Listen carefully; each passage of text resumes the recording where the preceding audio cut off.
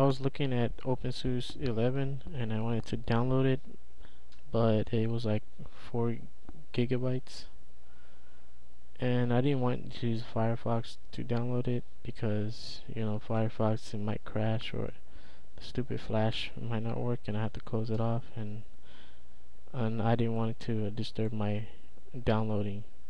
So I download this I installed this program. It's called Gwget. It's a download manager for the backend Wget. Wget is usually used in the terminal.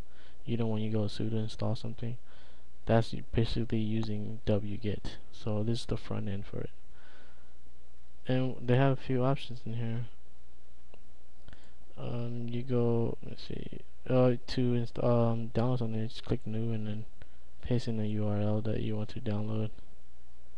Alright, so since this is an ISO, I just have to paste it in here, and that was it. And let me see what they have in here. You can cap your speed here too.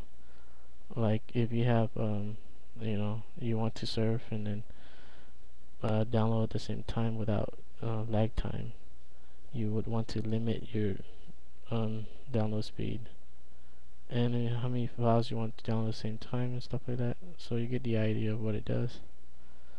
And for the columns here, they let you display what you want to look at.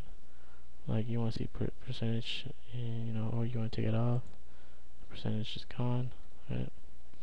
And tell you a download speed, because, you know, I enable that download speed. So yeah, this is a pretty simple front end for a Wget.